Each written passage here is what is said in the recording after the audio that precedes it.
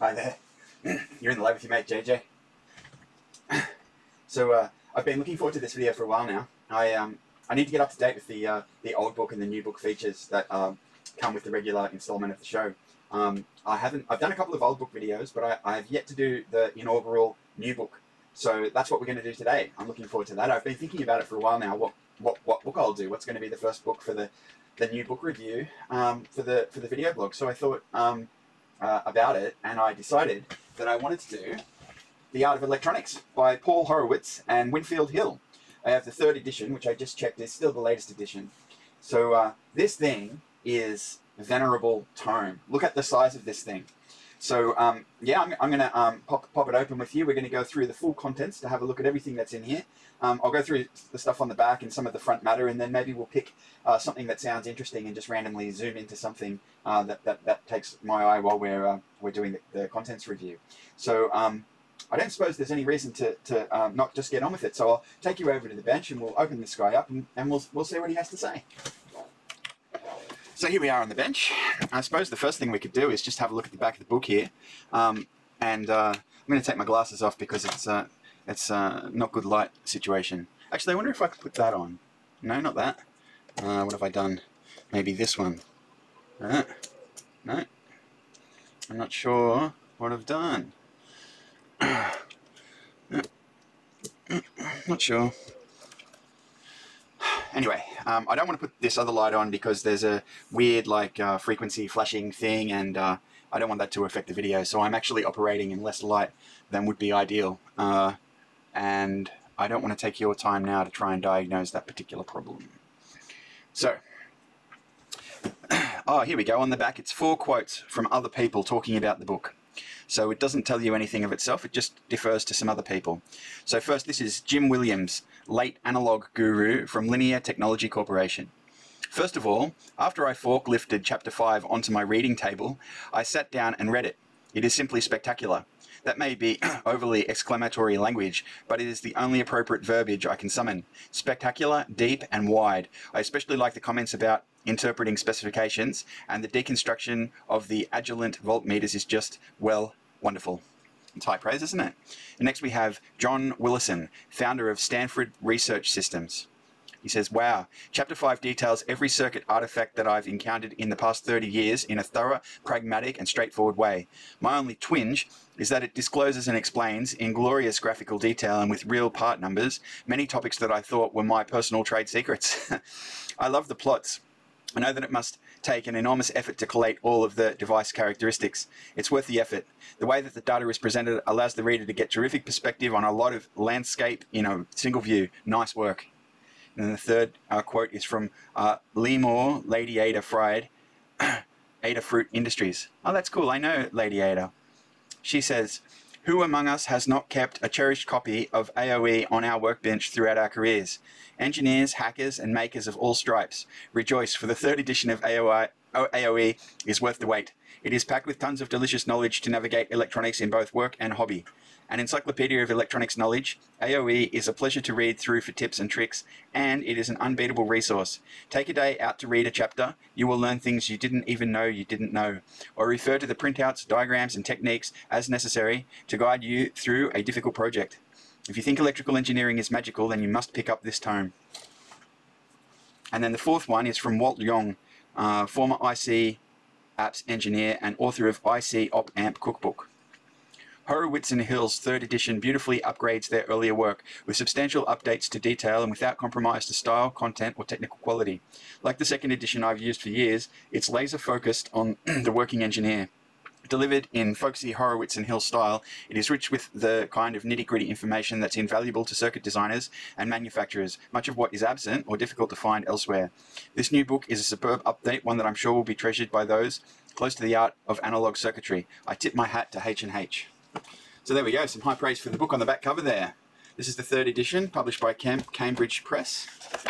So on the front, The Art of Electronics 3rd edition. Not sure who wrote this bit, but here we go. At long last, Here is the thoroughly revised and updated and long anticipated third edition of the hugely successful The Art of Electronics. Widely accepted as the best single authoritative text and reference on electronic circuit design, both analog and digital, the first two editions were translated into 8 languages and sold more than 1 million copies worldwide. The Art of Electronics is explained by stressing the methods actually used by circuit designers, a combination of some basic laws, rules of thumb, and a non-mathematical treatment that encourages understanding why and how a circuit works. Paul Horowitz is a research professor of physics and of electrical engineering at Harvard University, where in 1974 he originated the laboratory electronics course from which emerged the Art of Electronics.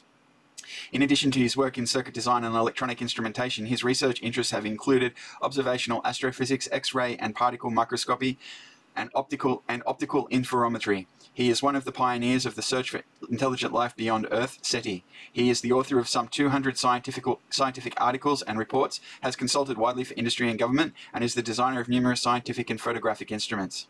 Winfield Hill is by inclination an electronics circuit design guru. After dropping out of the chemical physics graduate program at Harvard University and obtaining an EE degree, he began his engineering career at Harvard's Electronics Design Center. After 7 years of learning electronics at Harvard, he founded C Data Corporation, where he spent 16 years designing instruments for physical oceanography. In 1988, he was recruited by Edwin Land to join the Roland Institute for Science. The Institute subsequently merged with Harvard University in 2003. As director of the Institute's Electronics Engineering Lab, he has designed some 500 scientific instruments. Recent interests include high voltage RF up to 15 kilovolts, high current pulsed electronics up to 1,200 amps, low noise amplifiers to sub-nanovolt and picoamp, and MOSFET pulse generators. The Art of Electronics, 3rd edition. Paul Horowitz, Harvard University, Winfield Hill, Roland Institute at Harvard, published by Cambridge University Press. They're in New York. To Vita and Ava, In Memoriam,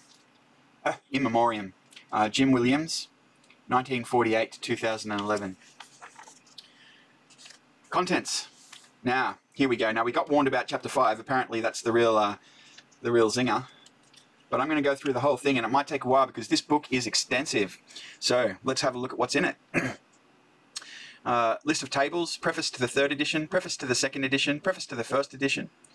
Section 1, Foundations, Introduction, Voltage, Current and Resistance, Voltage and Current, Relationship between voltage and current, resistors, voltage dividers, voltage sources and current sources, Thevenin equivalent circuit, small signal resistance, an example, it's too hot, signals, sinusoidal signals, signal amplitudes and decibels, other signals, logic levels, signal sources.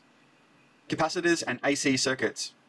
Capacitors, RC circuits, V and I versus time, differentiators, integrators, not quite perfect. Inductors and transformers, inductors, transformers. I think that's what we'll look at when we zoom in. I'm interested in knowing a little bit more about transformers, so that's on page 30. I'm going to make a note.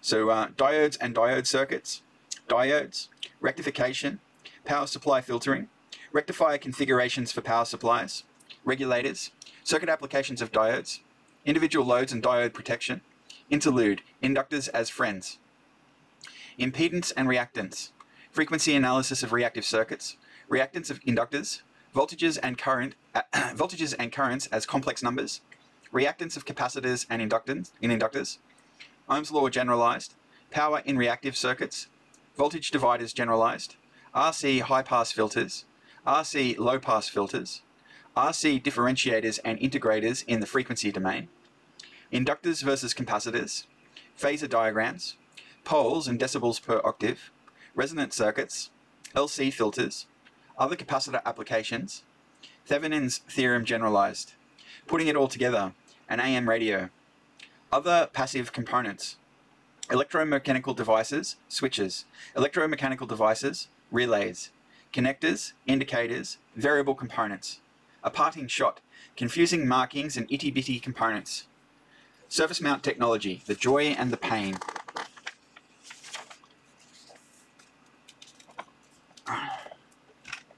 Additional exercises for Chapter 1, review of Chapter 1. Section 2, bipolar transistors. Actually, those aren't sections, they're chapters, aren't they? I think they are. Wow, this book is dense and vast. This is going to take us like an hour to get through. Wow. So yeah, this is chapter 2, and this is the bipolar transistors chapter. Introduction, first transistor model, current amplifier, some basic transistor circuits, transistor switch, switching circuit examples, emitter followers as voltage regulators, emitter follower biasing, current source, common emitter amplifier, unity gain phase splitter, transconductance, Ebers model applied to basic transistor circuits, improved transistor model, transconductance amplifier, the consequences of the Ebers-Moll model, rules of thumb for transistor design, the emitter follower revisited, the common emitter amplifier revisited, biasing the common emitter amplifier, an aside, the perfect transistor, current mirrors, differential amplifiers, some amplifier building blocks, push-pull output stages, Darlington connection, bootstrapping, current sharing in paralleled BJTs, capacitance and Miller effect, field effect transistors, negative feedback, introduction to feedback, gain equation, effects of feedback on amplifier circuits, 2 important details, 2 examples of transistor amplifiers with feedback, some typical transistor circuits, regulated power supply, temperature controller, simple logic with transistors and diodes, additional exercises for chapter 2, review of chapter 2. Chapter 3, field effect transistors. Introduction, FET characteristics, FET types, universal FET characteristics, FET drain characteristics, manufacturing spread of FET characteristics, basic FET circuits, FET linear circuits, some representative JFETs, a brief tour, JFET current sources, FET amplifiers, differential amplifiers, oscillators, source followers, FETs as variable resistors, FET gate current, a closer look at JFETs, drain current versus gate voltage, drain current versus drain source voltage, output conductance, transconductance versus drain current, transconductance versus drain voltage, JFET capacitance, why JFET versus MOSFET amplifiers, FET switches, FET analog switches, limitations of FET switches, some FET analog switch examples, MOSFET logic switches, power MOSFETs, high impedance thermal stability, power MOSFET switching parameters, power switching from logic levels, power switching cautions, MOSFETs versus BJTs as high current switches, some power MOSFET circuit examples, IGBTs and other power semiconductors, MOSFETs in linear applications, high voltage piezo amplifier, some depletion mode circuits, paralleling MOSFETs, thermal runaway, review of chapter 3, supplement, MOSFET gate drivers, chapter 4, operational amplifiers, introduction to op-amps, the perfect component, feedback and op-amps, operational amplifiers, the golden rules, basic op-amp circuits, inverting amplifier, non-inverting amplifier, follower, difference amplifier, current sources, integrators, basic cautions for op-amp circuits, an op-amp smorgasbord, linear circuits, non-linear circuits, op-amp application triangle wave oscillator, op-amp application pinch-off voltage tester, programmable pulse width generator, active low-pass filter, a detailed look at op-amp behavior, departure from ideal op-amp performance, effects of op-amp limitations on circuit behavior, example, sensitive millivoltmeter, bandwidth and the op-amp current source, a detailed look at selected op-amp circuits, active peak detector, sample and hold, active clamp, absolute value circuit, a closer look at the integrator, a circuit cure for FET leakage, differentiators, op-amp operation with a single power supply, biasing single supply AC amplifiers, capacitive loads, single supply op-amps, example voltage controlled oscillator, VCO implementations, through hole versus surface mount, zero crossing detector, an op-amp table, other amplifiers and op-amp types, some typical op-amp circuits, general purpose lab amplifier, stuck node tracer, load current sensing circuit, integrating suntan monitor, feedback amplifier frequency compensation, gain and phase shift versus frequency, amplifier compensation methods, frequency response of the feedback network, additional exercises for chapter 4, review of chapter 4. Chapter 5, precision circuits, precision op-amp design techniques, precision versus dynamic range, error budget, an example of millivolt meter revisited, the challenge, 10 millivolts, 1%, 10 mega ohms, 1.8 volt single supply, the solution, precision RRIO current source. The lessons, error budget, unspecified parameters. Another example, precision amplifier with null offset, circuit description, A precision design error budget. Component errors. Gain setting resistors. The holding capacitor. Nulling switch. Amplifier input errors. Input impedance. Input bias current. Voltage offset. Common mode rejection. Power supply rejection. Nulling amplifier input errors. Amplifier output errors. Slew rate, general considerations. Bandwidth and settling time. Crossover distortion and output impedance. Unity gain power buffers. Gain error. Gain nonlinearity.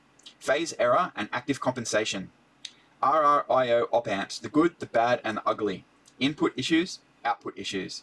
Choosing a precision op amp. 7 precision op amps. Number per package. Supply voltage, signal range. Single supply operation. Offset voltage. Voltage noise. Bias current. Current noise. GMRR and PSRR. GBW, FT, slew rate, and M, and settling time. Distortion. 2 out of 3 isn't bad, creating a perfect op amp. Auto zeroing, chopper stabilized amplifiers. Auto zero op amp properties. When to use auto zero op amps. Selecting an auto zero op amp. Auto zero miscellany. Designs by the masters. Agilent's accurate DMMs. It was impossible. Wrong. It is impossible. No. Sorry. It's impossible. Wrong. It is possible. Block diagram. A simple plan. The 34401A 6.5 digit front end. The 34420A 7.5 digit front end. Difference, differential, and instrumentation amplifiers. Introduction. Difference amplifier. Basic circuit operation. Some applications. Performance parameters. Circuit variations. Instrumentation amplifier. A first but naive guess. Classic 3 op amp instrumentation amplifier. Input stage considerations. A roll your own instrumentation amplifier. A riff on robust input protection. Instrumentation amplifier miscellany. Input current and noise. Common mode rejection. Source impedance and CMRR. EMI and input correction. Offset and CMRR trimming. Sensing at the load. Input bias path. Output voltage range. Application example, current source. Other configurations. Chopper and auto zero instrumentation amplifiers. Programmable gain instrumentation amplifiers. Generating a differential output. Fully differential amplifiers. Differential amplifiers, basic concepts. Differential amplifier application example, wideband analog link. Differential input ADCs. Impedance matching. Differential amplifier selection criteria. Review of Chapter 5. Chapter 6, filters. Introduction. Passive filters. Frequency response with RC filters. Ideal performance with LC filters. Several simple examples. Enter active filters, an overview. Key filter performance criteria. Filter types. Filter implementation. Active filter circuits. VCVS circuits. VCVS filter design using our simplified table. State variable filters. Twin T-notch filters. All-pass filters. Switched capacitor filters. Digital switching processing. Digital signal processing. Filter miscellany. Additional exercise of Chapter 6. Review of Chapter 6. Chapter 7. Oscillators and timers. Oscillators. Introduction to oscillators. Relaxation oscillators. The classic oscillator timer chip, the 555. Other relaxation oscillator ICs. Sine wave oscillators. Quartz crystal oscillators. High stability, TCXO, OCXO, and beyond. Frequency synthesis, DDS, and PLL. Quadrature oscillators. Oscillator jitter. Timers. Step-triggered pulses. Monostable multivibrators. A monostable application. Limiting pulse width and duty cycle. Timing with digital counters. Review of Chapter 7. Chapter 8. Low noise techniques. Noise. Johnson, Nyquist, noise. Shot noise. 1/F noise, flicker noise. Burst noise. Band limited noise. Interference. Signal to noise ratio and noise figure. Noise power density and bandwidth. Signal to noise ratio. Noise figure. Noise temperature. Bipolar transistor amplifier noise. Voltage noise, EN. Current noise, IN. BJT voltage noise, revisited. A simple design example, loudspeaker as microphone. Shot noise in current sources and emitter followers. Finding EN from noise figure specifications. Step 1, NF versus IC. Step 2, NF versus RS. Step 3, getting to EN. Step 4, the spectrum of EN. The spectrum of IN. When operating current is not your choice. Low noise design with bipolar transistors. Noise figure example. Charting amplifier noise with EN and IN. Noise resistance. Charting comparative noise. Low noise design with BJTs, 2 examples. Minimizing noise, BJTs, FETs, and transformers. A design example, 40-cent lightning detector preamp. Selecting a low noise bipolar transistor. An extreme low noise design challenge. Low noise design with JFETs. Voltage noise of JFETs. Current noise of JFETs. Design example, low noise wideband JFET hybrid amplifiers. Designs by the masters, the SR560, low noise preamplifier. Selecting low noise JFETs. Charting the bipolar FET shootout. What about MOSFETs? Noise in differential and feedback amplifiers. Noise in operational amplifier circuits. Excuse me, I just need to have some water here. All this talking. My mouth's drying out. Noise in differential and feedback amplifiers. Noise in operational amplifier circuits. Guide to table 8.3, choosing low noise op amps. Power supply rejection ratio. Wrap up, choosing a low noise op amp. Low noise instrumentation amplifiers and video amplifiers. Low noise hybrid op amps. Signal transformers. A low noise wideband amplifier with transformer feedback. Noise in transimpedance amplifiers. Summary of the stability problem. Amplifier input noise. The ENC noise problem. Noise in the trans resistance amplifier. An example, wideband JFET photodiode amplifier. Noise versus gain in the transimpedance amplifier. Output bandwidth limiting in the transimpedance amplifier. Composite transimpedance amplifiers. Reducing input capacitance, bootstrapping the transimpedance amplifier. Isolating input capacitance, cascading the transimpedance amplifier. Transimpedance amplifiers with capacitive feedback. Scanning tunneling microscope preamplifier. Test fixture for compensation and calibration. A final remark. Noise measurements and noise sources. Measurement without a noise source. An example, transistor noise test circuit. Measurement with a noise source. Noise and signal sources. Bandwidth limiting and RMS voltage measurement. Limiting the bandwidth. Calculating the integrated noise. Op amp low frequency noise with asymmetric filter. Finding the 1/f corner frequency. Measuring the noise voltage. Measuring the noise current. Another way, roll your own FA over root hertz instrument. Noise potpourri. Signal to noise improvement by bandwidth narrowing. Lock-in detection. Power supply noise. Capacitance multiplier. Interference, shielding, and grounding. Interfering signals, signal grounds, grounding between instruments. Additional exercises of Chapter 8, review of Chapter 8. Chapter 9, voltage regulation and power conversion. Tutorial, from Zener to series pass linear regulator. Adding feedback. Basic linear regulator circuits with the classic 273. That's not 273, there's dyslexics John, so that's the 723. The 723 regulator. In defense of the beleaguered 723. Fully integrated linear regulators. Taxonomy of linear regulator ICs. 3-terminal fixed regulators. 3-terminal adjustable regulators. 317 star regulator, application hints. 317 star regulator, circuit examples. Lower dropout regulators. True low dropout regulators. Current reference, 3-terminal regulator. Dropout voltages compared. Dual voltage regulator circuit example. Linear regulator choices. Linear regulator idiosyncrasies. Noise and ripple filtering. Current sources. Heat and power design. Power transistors and heat sinking. Safe operating area. From AC line to unregulated supply. AC line components. Transformer. DC components. Unregulated split supply on the bench. Linear versus switcher. Ripple and noise. Switching regulators and DC-DC converters. Linear versus switching. Switching converter topologies. Inductorless switching converters. Converters with inductors, the basic non-isolated topologies. Step down, buck converter. Step up, boost converter. Inverting converter. Comments on the non-isolated converters. Voltage mode and current mode. Converters with transformers, the basic designs. The flyback converter. Forward converters. Bridge converters. AC line powered offline switching converters. The AC to DC input stage. The DC to DC converter. A real-world switcher example. Switches, top-level view. Switches, basic operation. Switches, looking more closely. The reference design. Wrap-up. General comments on line-powered switching power supplies. When to use switches. Inverters and switching amplifiers.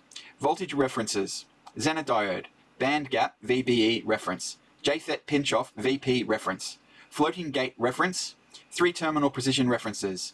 Voltage reference noise. Voltage differences, additional comments. Commercial power supply modules. Energy storage, batteries and capacitors. battery characteristics, choosing a battery, energy storage and capacitors, additional topics in power regulation, over-voltage crowbars, extending input voltage range, fold-back current limiting, outboard pass transistor, high-voltage regulators, review of Chapter 9. Oh, we're getting there. So the next is Chapter 10. Oh, no, we've still got heaps to go. All right. Chapter 10, digital logic. Wow. Basic logic concepts, digital versus analog, logic states, number codes, gates and truth tables, discrete circuits for gates, gate logic example, assertion level logic notation, digital integrated circuits, CMOS and bipolar TTL, catalog of common gates, IC gate circuits, CMOS and bipolar TTL characteristics, three-state and open collector devices, combinatorial logic, logic identities, minimization and the Carnot maps, combinatorial functions available as ICs, sequential logic, devices with memory, flip-flops, clocked flip-flops, combining memory and gates, sequential logic, synchronizer, monostable multivibrator, single pulse generation with flip-flops and counters, sequential functions available as integrated circuits, latches and registers, counters, shift registers, programmable logic devices, miscellaneous sequential functions. Some typical digital circuits, modulo N counter, a timing example, multiplexed LED digital display, an N pulse generator, micro power digital design, keeping CMOS low power, logic pathology, DC problems, switching problems, congenital weaknesses of TTL and CMOS, additional exercises of Chapter 10, review of Chapter 10. Chapter 11, programmable logic devices, a brief history, the hardware, the basic PAL, the PLA, the FPGA, the configuration memory, other programmable logic devices, the software. An example, pseudo-random byte generator, how to make pseudo-random bytes, implementation in standard logic, implementation with programmable logic, programmable logic HDL entry, implementation with a microcontroller. Advice, by technologies, by user communities. Review of Chapter 11. Chapter 12, logic interfacing, CMOS and TTL logic interfacing, logic family chronology, a brief history, input and output characteristics, interfacing between logic families, driving digital logic inputs, input protection, some comments about logic inputs, driving digital logic from comparators or op-amps, an aside, probing digital signals, comparators, outputs, inputs, other parameters, other cautions, driving external digital loads from logic levels, positive loads, direct drive, positive loads, transistor assisted, negative or AC loads, protecting power switches, NMOS LSI interfacing, optoelectronics, emitters, indicators and LEDs, laser diodes, displays, optoelectronics, detectors, photodiodes and phototransistors, photomultipliers, optocouplers and relays. 1. Phototransistor output optocouplers. 2. Logic output optocouplers. 3. Gate driver optocouplers. 4. Analog-oriented optocouplers. 5. Solid-state relays, transistor output. 6. Solid-state relays, triac/SCR output. 7. AC input optocouplers. Interrupters. Optoelectronics, fiber optic digital links. TOS-link, versatile link. ST/SC glass fiber modules. Fully integrated high-speed fiber transceiver modules. Digital signals and long wires. Onboard interconnections. Intercard connections. Driving cables. Coaxial cable. The right way. 1. Far end termination. Differential pair cable. RS232. Wrap up. Review of Chapter 12. 13. Digital meets analog. Some preliminaries. The basic performance parameters. Codes. Converter errors. Standalone versus integrated. Digital to analog converters. Resistor string DACs. R-2R ladder DACs. Current steering DACs. Multiplying DACs. Generating a voltage output. 6 DACs. Delta sigma DACs.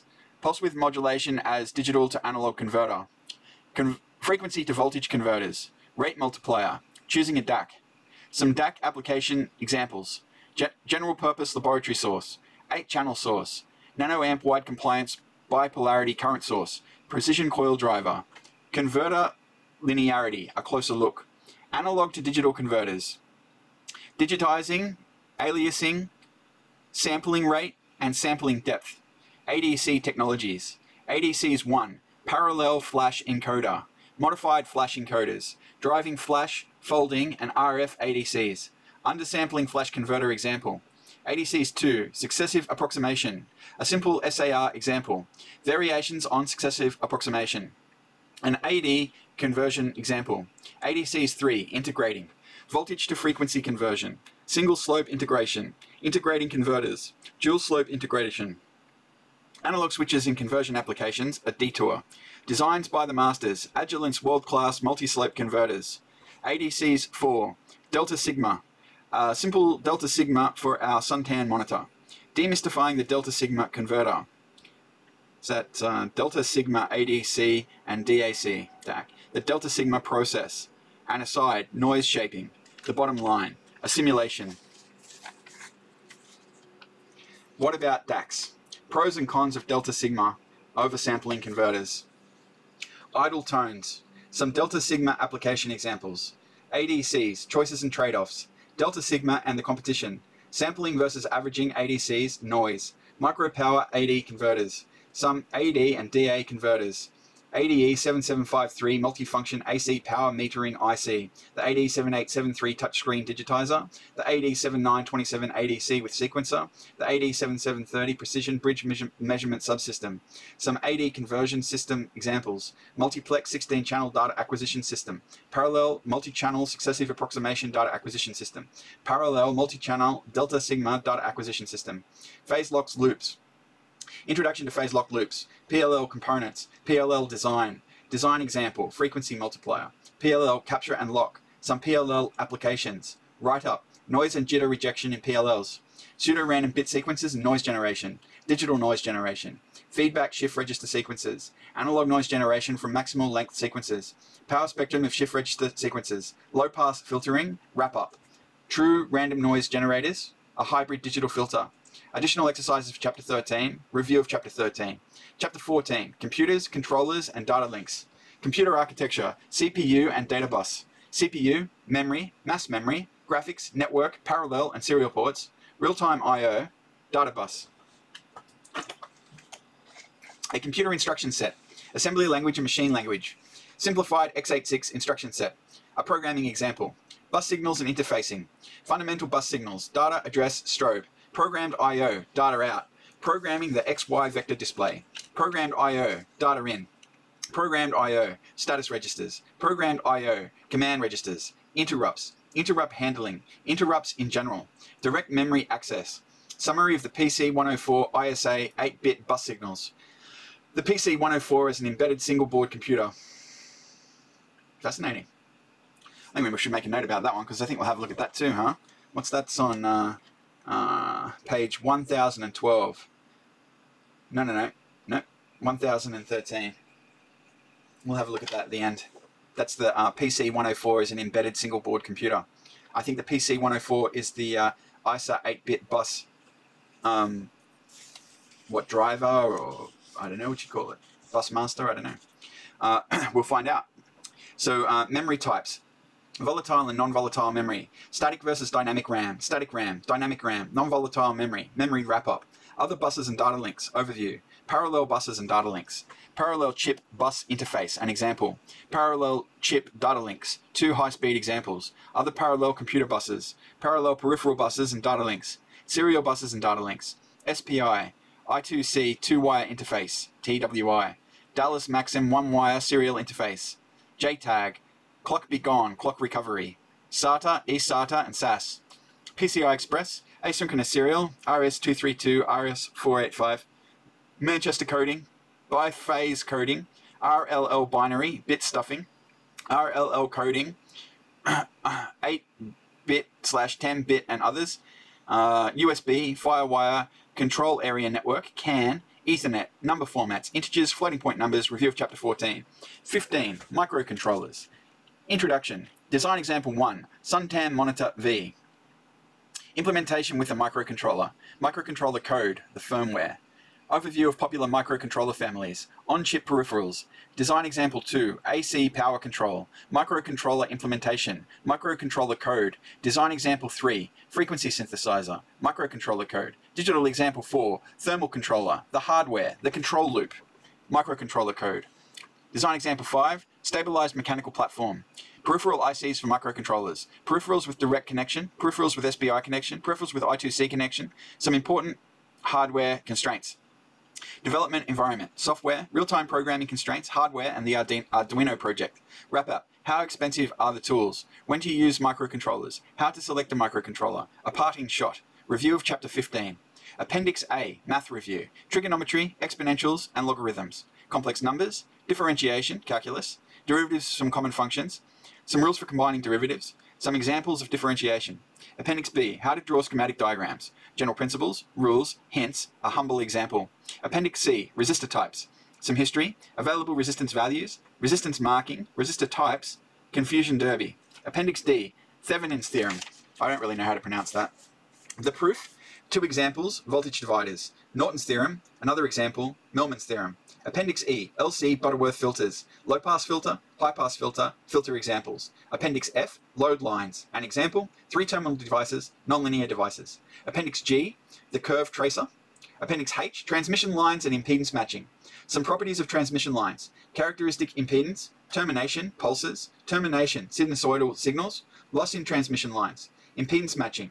Resistive, lossive, broadband matching network. Resistive attenuator, transformer, lossless, broadband matching network, reactive, lossless, narrowband matching networks. Lumped element delay lines and pulse forming networks. Epilogue, ladder derivation of characteristic impedance. First method, terminated line. Second method, semi-infinite line. Postscript, lumped element delay lines. Appendix I, television, a compact tutorial. Television, video plus audio. The audio, the video. Combining and sending the audio and video. Modulation. Recording analog format broadcast or cable television. Digital television, what is it? Digital television, broadcast and cable delivery. Direct satellite television, digital video streaming over the internet. Digital cable, premium services and conditional access. Digital cable, video on demand. Digital cable, switch broadcast. Recording digital television. Display technology. Video connections, analog and digital. Appendix J, SPICE primer. Setting up ICAP SPICE. Entering a diagram, running a simulation, schematic entry, simulation frequency suite, simulation input and output waveforms, some final points, a detailed example, exploring amplifier distortion, expanding the parts database. Appendix K, where do I go to buy electronic goodies? Appendix L, workbench instruments and tools. Appendix M, catalogs, magazines, data books. Appendix N, further reading and references. Appendix O, the oscilloscope. The analog oscilloscope. Vertical, horizontal, triggering, hints for beginners, probes, grounds, other analog scope features. I think we want to have a look at hints for beginners on page 1160. 1160. So that's 3 things that we've got to check out. This book's going to take us forever to get through. Other analog scope features. The digital oscilloscope. What's different? Some cautions. Appendix P, acronyms and abbreviations. Parts index, and then the subject index on page 1194 of this beast. I guess we have to read out the list of tables, don't we? At least there's only about a page of them. So, the tables in the book include representative diodes, representative bipolar transistors, bipolar power transistors, JFET mini table, selected fast JFET input op amps, analog switches, MOSFETs, small N channel to 250 volt and P channel to 1000 volt. Sorry, that's 100 volt. N channel power MOSFETs, 55 volts to 4500 volts. MOSFET switch candidates. Depletion mode N-channel MOSFETs, junction field effect transistors JFETs, low side MOSFET gate drivers, op amp parameters, representative operational amplifiers, monolithic power and high voltage op amps, multi-volt meter candidate op amps, representative precision op amps, 9 low input current op amps, representative high speed op amps, 7 precision op amps, high voltage, chopper and auto zero op amps, selected difference amplifiers, selected instrumentation amplifiers, selected programmable gain instrumentation amplifiers, selected differential amplifiers, time domain performance comparison for low pass filters, VCVS low pass filters, 555 type oscillators, oscillator types, monostable multivibrators, type 123 monostable timing, low noise bipolar transistors BJTs, dual low noise BJTs, low noise junction FET JFETs, low noise BJT input op amps, low noise FET input op amps, high speed low noise op amps, noise integrals, auto zero noise measurements, 7800 style fixed regulators, 3 terminal adjustable voltage regulators, LM317 style, low dropout linear voltage regulators, selected charge pump converters, voltage mode integrated switching regulators, selected current mode integrated switching regulators, external switch controllers, shunt 2-terminal voltage references, series 3-terminal voltage references, battery choices, energy storage, capacitor versus battery, selected logic families, 4-bit signed integers in 3 systems of representation, standard logic gates, logic identities, selected counter ICs, selected reset/supervisors, representative comparators, power logic resistors, a few protected MOSFETs, selected high-side switches, selected panel mount LEDs, 6 digital to analog converters, selected digital to analog converters, multiplying DACs, selected fast ADCs, successive approximation ADCs, selected micropower ADCs, 4053 style SPDT switches, Agilent's multipurpose 3 ADCs, selected Delta Sigma ADCs, audio Delta Sigma ADCs, audio ADCs, specialty ADCs, phase lock loop ICs, single tap LFSRs, LFSRs with length a multiple of 8, simplified x86 instruction set, PC104 ISA bus signals, common buses and data links, RS232 signals, ASCII codes, selected resistor types, Butterworth low-pass filters, Pi and T attenuators. Wow, this book is epic. Shall we read the preface to the 3rd edition? I probably won't read all of the prefaces. There is 3 of them that have been written. The first one was in April 1980. That's a few months before I was born. Wow. I feel like I'm in the presence of greatness. Isn't this excellent? Wow. Anyway, let's read the preface to the 3rd edition. We won't read the other 2 prefaces, but let's see what they have to say for themselves. I assume it's both of the authors have written the, they've got both of their names on the bottom of it. So, Moore's law continues to assert itself unabated since the publication of the 2nd edition a quarter of a century ago. In this new 3rd and final edition, we have responded to this upheaval with major enhancements. An emphasis on devices and circuits for AD and DA conversion, Chapter 13, because embedded microcontrollers are everywhere. Introduction of specialized peripheral ICs for use with microcontrollers in Chapter 15. Detailed discussions of logic family choices and of interfacing logic signals to the real world in Chapters 10 and 12. Greatly expanded treatment of important topics in the essential analog portion of instrument design, precision circuit design, Chapter 5, low noise design, Chapter 8, power switching, Chapters 3, 9, and 12, power conversion, Chapter 9.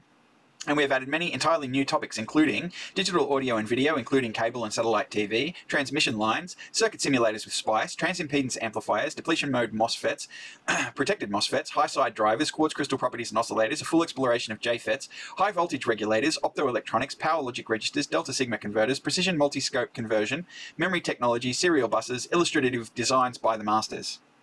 That was Agilent. They seemed to like Agilent, didn't they?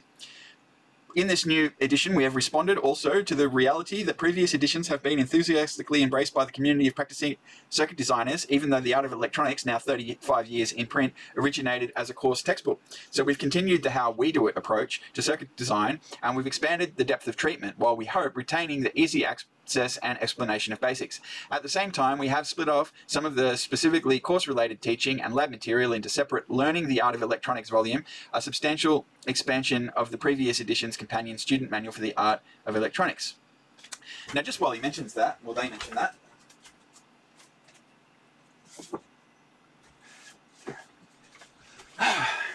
I'll just flip you over to the other view. We will finish this, we'll keep going, but I'll just show you what they're referring to. So this monster is supplemented by this monster, which is called Learning the Art of Electronics, a hands-on lab course. Thomas C. Hayes, with the assistance of Paul Horowitz. So when they refer to Learning the Art of Electronics, that's this, which is a whole other thing, which is, I guess, what they use for their university course. So it's a whole other monster. That's what they're talking about. And there's also this one called The Art of Electronics, the X Chapters, with Paul Horowitz and Whitfield Hill. So these two guys have also written this other thing, which is a supplement, and it's got a bunch of stuff that they didn't cover in here, which is hard to believe. There's stuff they didn't cover in here, but here it is. Now, these two other books, they're whole books, so one day we'll do them for the new book reviews, so that'll be coming up in the future. Who knows when we'll get around to it. But for now, we'll just keep continuing this one, so I'll throw you back over to the bench, and we'll keep getting through this preface. So for the 14th printing, in addition to numerous corrections and improvements, a whole new index of parts has been added for the benefit of readers, and the subject index has been greatly expanded. Digital oscilloscopes have made it easy to capture, annotate, and combine measured waveforms, a capability we have exploited by including some 90 scope screenshots illustrating the behavior of working circuits. Along with those doses of reality, we have included, in tables and graphs, substantial quantities of highly useful measured data such as transistor noise and gain characteristics, EN, IN, RBB, HFE, GM, GOSS. Analog switch characteristics are on Q in capacitance, op-amp input and output characteristics, EN and IN over frequency, output common mode range, output swing, auto-zero recovery, distortion, available packages, and approximate prices. The sort of data often buried or omitted in datasheets, but which you need and don't have the time to measure when designing circuits. We've worked diligently over the 20 years it has taken to prepare this edition to include important circuit design information in the form of some 350 graphs, 50 photographs, and 87 tables listing more than 1,900 active components. The last enabling intelligent choice of circuit components by listing essential characteristics, both specified and measured, of available parts. Because of the significant expansions of topics and depth of detail, we've had to leave behind some topics that were treated in the second edition, which, however, will continue to be available as an ebook. Oh, there you go. Notwithstanding the use of larger pages, more compact fonts, and most figures sized to fit in a single column. Some additional related material that we had hoped to include in this volume on real-world properties of components and advanced topics in BJTs, FETs, op-amps, and power control will instead be published in a forthcoming companion volume, The Art of Electronics, the X Chapters. References in this volume to those X Chapter sections and figures are set in italics. A newly updated artofelectronics.com website will provide a home for a continuation of the previous edition's collections of circuit ideas and bad circuits. It is our hope that it will become a community also for a lively electronic circuit forum. As always, we welcome corrections and suggestions and, of course, fan mail, which can be sent to horowitz@physics.harvard.edu or to hill@roland.harvard.edu. With gratitude, where to start in thanking our invaluable colleagues? Surely topping the list is David Tranner, our indefatigable editor at the Cambridge University Press, Mothership, our linchpin, helpful latex expert, wise advisor of all things bookish, and, would you believe, compositor. This guy slogged through 1,905 pages of marked up text, retrofitting the latex source file with corrections from multiple personalities, then entering a few thousand index entries and making it all work with its 1,500 linked figures and tables, and then putting up with a couple of fussy authors. We are totally indebted to David. We owe him a pint of ale. We are grateful to Jim MacArthur, circuit designer extraordinaire, for his careful reading of chapter drafts and invariably helpful suggestions for improvement. We adopted every one. Our colleague Peter Liu taught us the delights of Adobe Illustrator and appeared at a moment's notice when we went off the rails. The book's figures are testament to the quality of his tutoring. And our always entertaining colleague Jason Galicchio generously contributed his master mathematica talents to reveal graphically the properties of delta sigma conversion, nonlinear control, filter functions. He left his mark also in the microcontroller chapter, contributing both wisdom and code.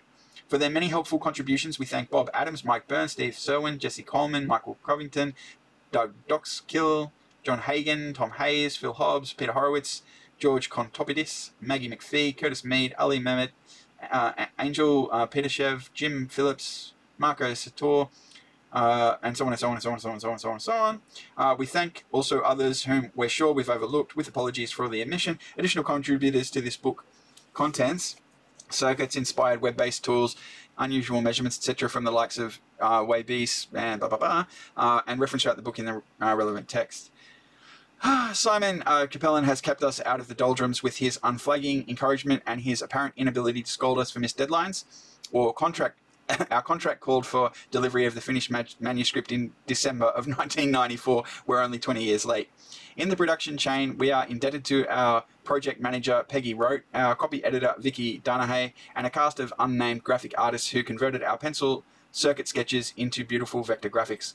We remember fondly our late colleague and friend Jim Williams for wonderful insider stories of circuit failures and circuit conquests, and for his take no prisoners approach to precision circuit design. His no bullshit attitude is a model for us all.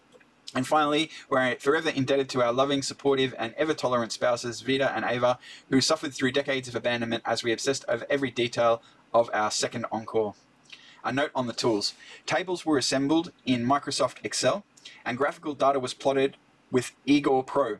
Both were then beautified with Adobe Illustrator, with text and annotations in the sans serif Helvetica New LT typeface. Oscilloscope screenshots are from our trusty Technonics TDS 3044 and 3054 lunchboxes, taken to finishing school in Illustrator by way of Photoshop. The photographs in the book were taken primarily with two cameras, Calumet Horseman 6x9cm view camera with a 105mm Schneider Simar f/5.6 lens and Kodak Plus X 120 roll film, developed in Microdol X13 at 75 Fahrenheit and digitized with a Mamiya multi-format scanner, and a Canon 5D with a Shyamplug. What is that? Google it. Yeah, right. Enabling 90mm tilt shift lens. The authors composed the manuscript in LaTeX using the PC text software from Personal Text Incorporated. The text is set in the Times New Roman and Helvetica typefaces, the former dating from 1931, the latter designed in 1957 by Max Meidinger. Paul Horowitz, Winfield Hill, January 2015, Cambridge, Massachusetts.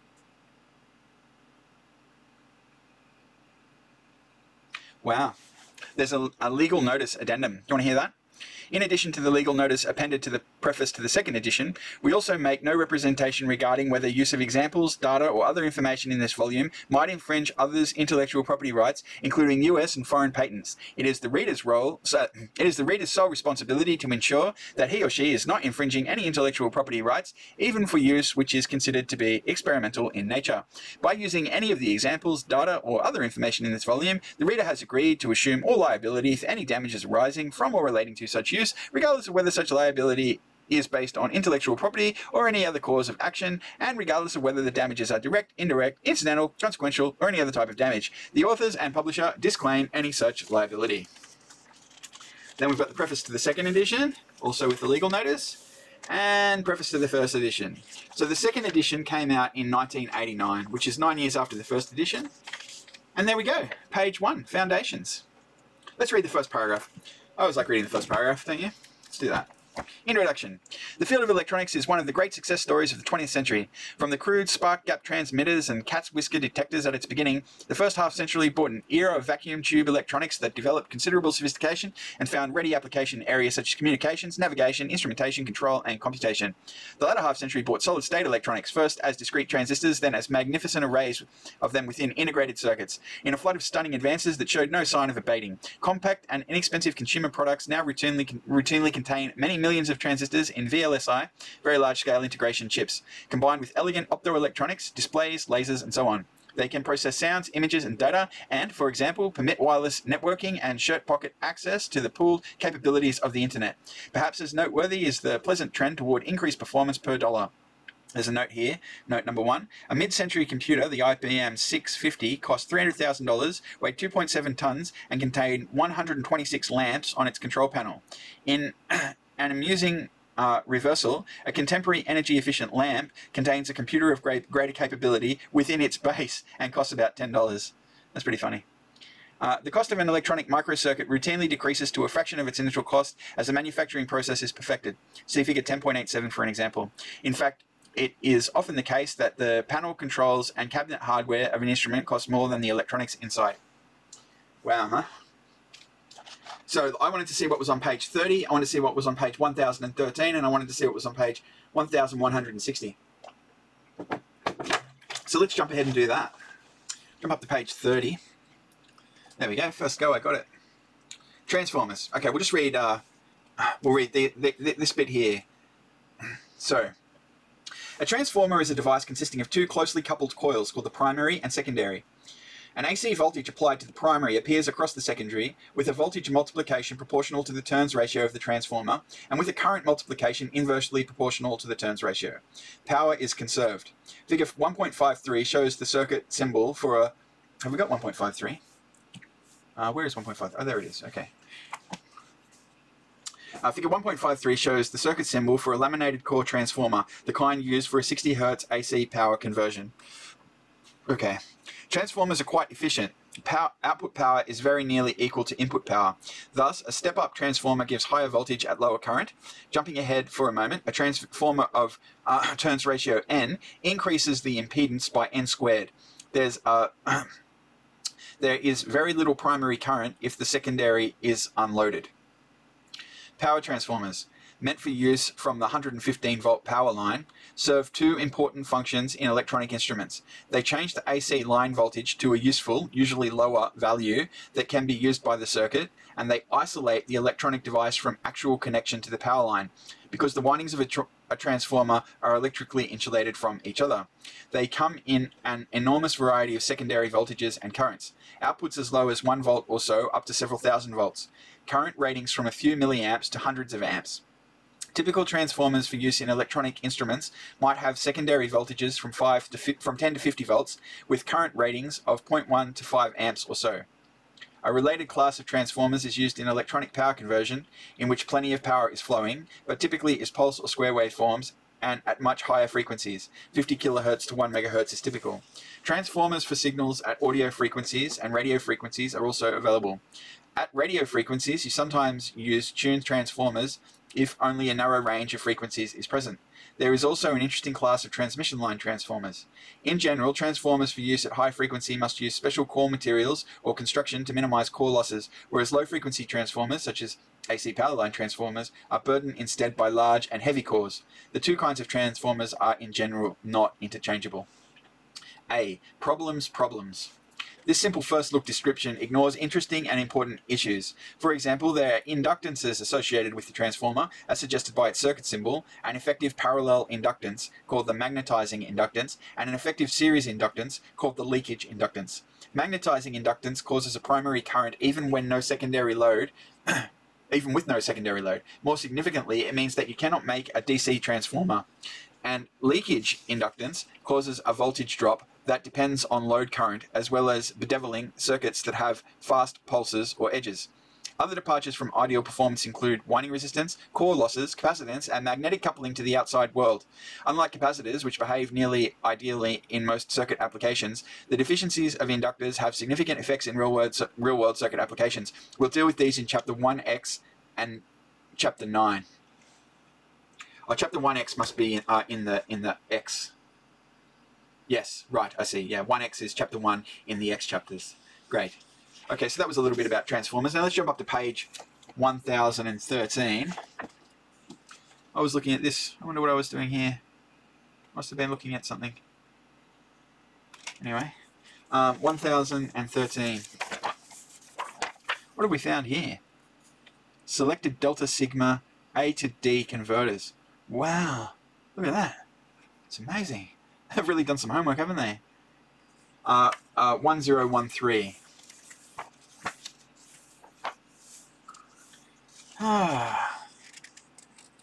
Okay. Now there's a table here. Oh, there we go. Let's read that as well. Let's read the summary of the PC104 ISA bus signals, and then we'll read the PC104 as an embedded signal board computer. So that's going to take us a little while to get through, but let's do that. But before we do, just please let me have some more water because I am parched. I might move that book up a little bit too so you can see it better. Is that better? How about like that? That's pretty good, isn't it? Oh, wow. All right. So this is summary of a PC104 ISA 8-bit bus signals. Through our examples, programmed I/O, interrupts, and DMA, we've seen most of the PC104 bus signals, which make a multi-drop tour through the stacked peripherals in Figure 14.18. Table 14.2 lists the full bus with pin connections. For completeness, we summarise them all here, beginning with the ones we've already met. A19 to A0, the address lines. 3 state out from bus master active high. All 20 lines are used to address memory, with MR and MW as strobes, analogous to IOR and IOW. That's read and write, obviously. But only the 16 least significant lines are used during IO access, 64K port addresses. IO devices should qualify address with AEN low. And then they've got data lines, D0 to D7. 3-state bidirectional active high, asserted by CPU during memory or I/O write, asserted by memory during memory read or DMA from memory, asserted by I/O during during I/O read or DMA to memory. I didn't know they had DMA for the isobus, but they obviously do. IOR, IOW, MEMR, MEMW, data strobes. 3-state, output only, active low, asserted by bus master during read or write. On writes, data should be latched on trailing rising edge, qualified by address. On reads, data should be asserted during the strobe and ready before the trailing edge, qualified by address. AEN, address enable. 2-state, output only, active high, asserted by CPU during DMA cycles. IO ports must not respond with normal address decoding to IOR and IOW. Instead, IO port that received DAC looks at IOR or IOW to put or take DMA data bytes to or from data lines. IRQ2 to IRQ7, interrupt request. 2-state, input only, rising edge triggered, asserted by interrupting device. Prioritized with IRQ2 highest, IRQ7 lowest. Maskable in the interrupt controller via CPU write to port 21H. Each IRQ level can be used by only one device at a time.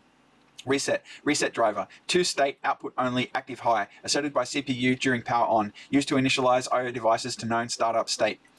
DRQ1 to DRQ3, DMA request. 2-state, input only, active high, asserted by IO device requesting DMA channel, prioritized with DRQ1 highest, DRQ3 lowest, acknowledged by DAC1 and DAC3, or through DAC3.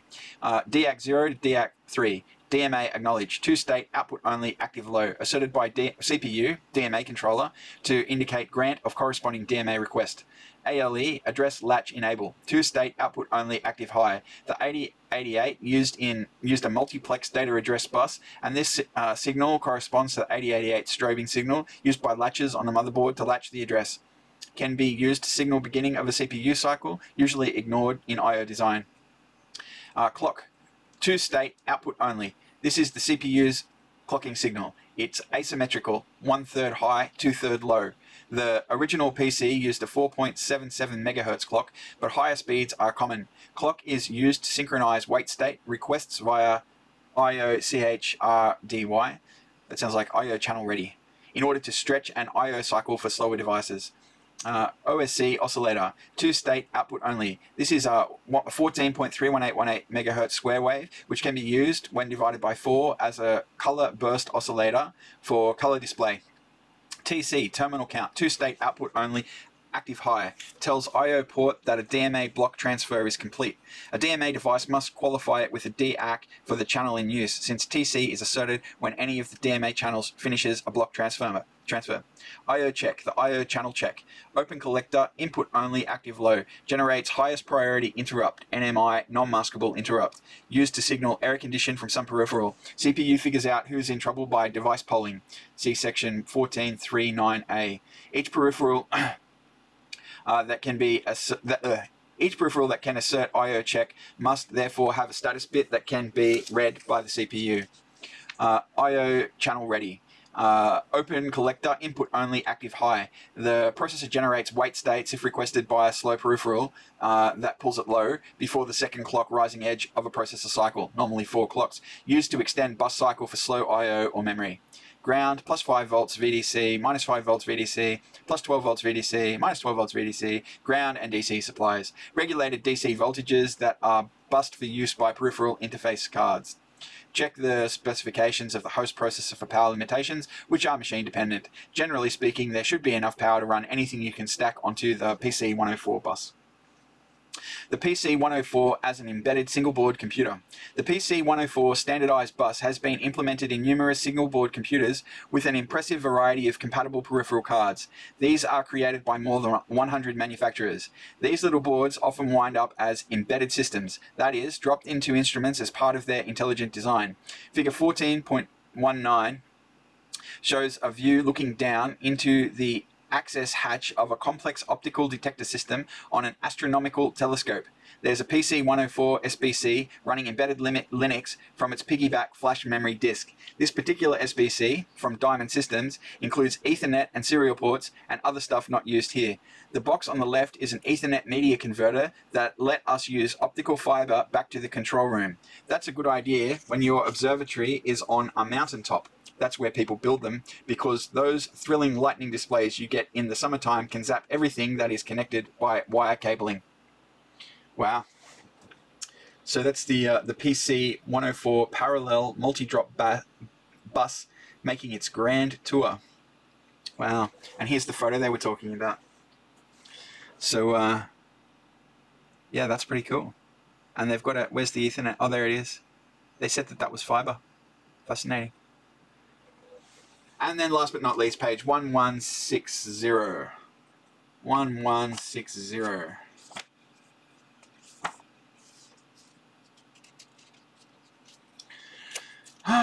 Forget what that was. 1163. Oh, this is about the oscilloscopes. I wanted to know the hints for beginners. Oh, there we go. It's not a very long section.